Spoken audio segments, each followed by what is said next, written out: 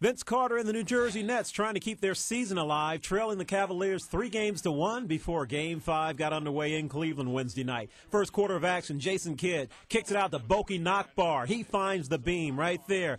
Not a big series for him so far, but he would go 3 of 3 from downtown in the first quarter and ends up with 13 points in the game. New Jersey led 24-18 at the end of one. Second quarter, Eric Snow kicks it to Daniel Gibson, gives him a little bit of money. New Jersey led by one, though, 30-29. We stay in the second. Jason Kidd drives right down Broadway, puts his club up by 6, 39-33. And we stay in the first half. Vince Carter, sweet pass to Mikey Moore. Nets up 47-39 at halftime. Third quarter, Richard Jefferson asks Kidd, help me.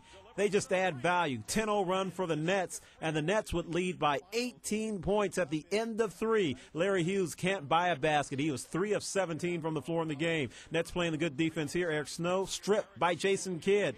And then Vince Carter for the visitors decides to kick it out to Jason Kidd. He's open. He's looking.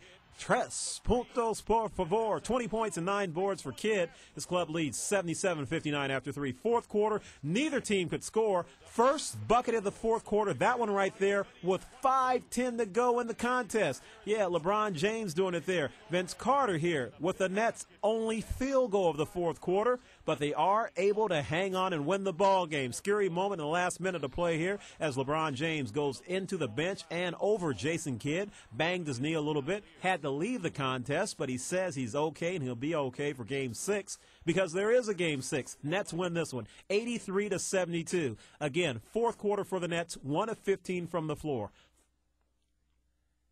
Tonight at 8 p.m. on ESPN, it's Game 6. The Bulls host the Pistons.